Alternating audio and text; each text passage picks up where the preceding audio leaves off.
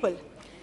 I stand here today on behalf of my party, the All India Trinamool Congress, to speak in favor of a motion of no confidence brought against an elected government that enjoys a brute majority in what used to be the world's largest democracy.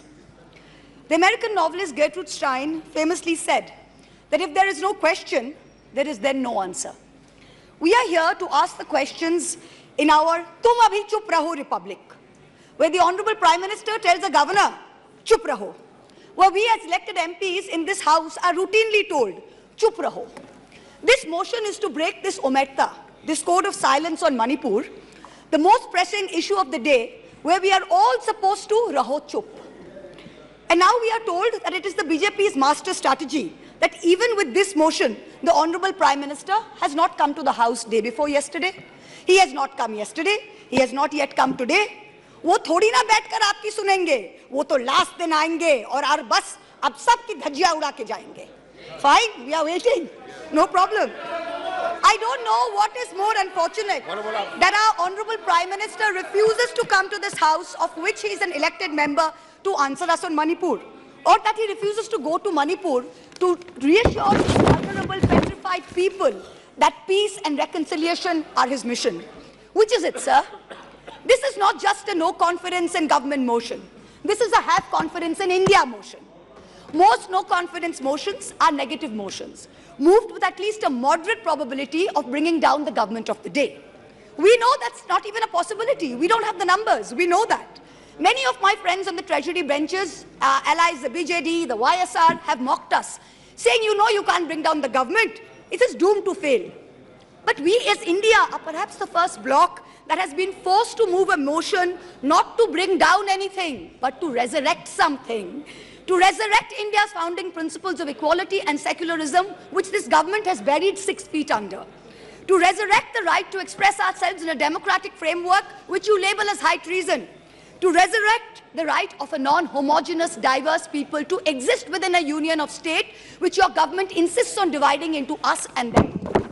Make no mistake, ladies and gentlemen, this motion is not meant to succeed in this House. But the larger motion, the have confidence in India motion must succeed. Please. Will. When the people of India have their say soon. And it's for this reason I stand before you today. The Manipur issue is mired in silence and in the government's whataboutery and false equivalences. I will point these out as best as I can. The Treasury benches have made vitriolic comments on why only Manipur.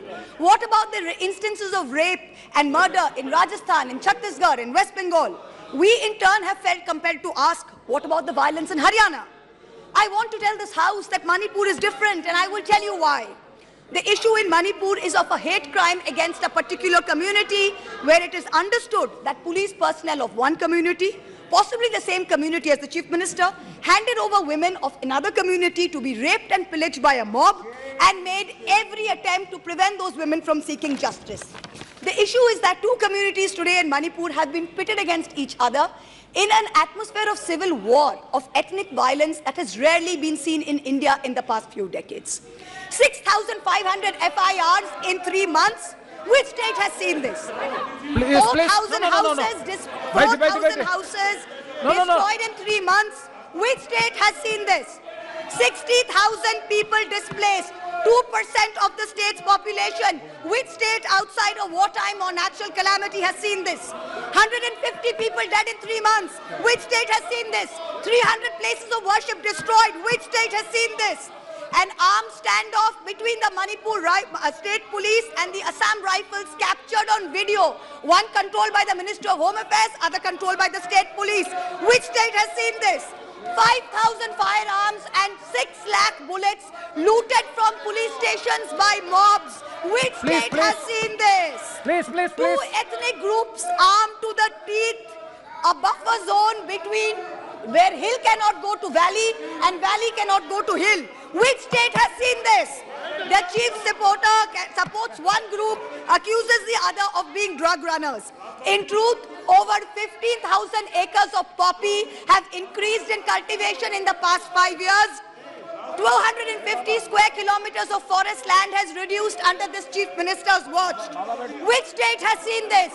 Only Manipur. No other state. Only Manipur. So stop your whataboutery. Stop your false equivalences. Address the problem, Honorable Prime Minister. We haven't heard of one change in the police force. We have not heard of one change in the government. We have not heard of one person taking responsibility. As a government in the center, which is also ruling the state of Manipur, this is your biggest failure of the double-engine Sarkar. So let us not insult other states by saying, what about Rajasthan? What about Haryana? What about Chhattisgarh? Manipur is a tacitly approved hate crime. Make no mistake, this is civil war. These are crimes against humanity. The harsh reality is, while this government may have built infrastructure, it has destroyed institutions. And I will be doing an injustice to my role in parliament if I don't call this out. In Manipur, the BJP's majoritarian bravado is destroying a state and tearing apart its people. I don't want to make this about politics, but Honorable Prime Minister, if you're listening, I beg you on behalf of the people of Manipur, change the administration. Allow all parties to work together to mediate a truce. Otherwise, even after your term ends, India will echo in one voice as to what went so terribly wrong in Manipur with such terrible consequences for our country. जिस पापी को गुण नहीं गोत्र प्यारा है, समझो उसने ही हमें यहाँ मारा है. India has lost confidence in you. The spectacle of the Prime Minister of the greatest democracy bowing to a religious seers of a majority in the chamber of a new parliament fills us with shame. Police manhandling and filing FIRs against champion wrestlers against a BJP MP accused fills us with shame. 50 panchayats in 3 districts of BJP-ruled Haryana issuing letters forbidding Muslim traders entering the state fills us with shame.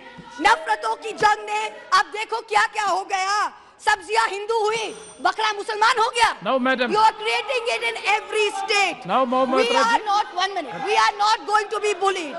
One crony capitalist is not going to make a monkey out of India's regulators and equity markets while we watch. Mamta Di is not scared.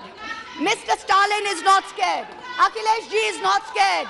Rahul Gandhi is not scared. A 37% vote share party can only prevail if the rest of us 63% are shared, yes. And we are not. This time we will take you on and we will win.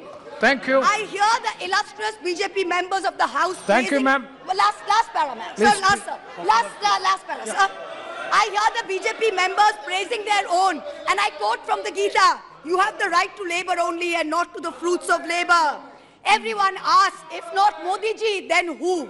This inaction on Manipur, Honorable Prime Minister, where you had absolute power to intervene but did not, is a cornerstone after which India will say anyone but Modi. Thank you very much. Thank you, ma'am.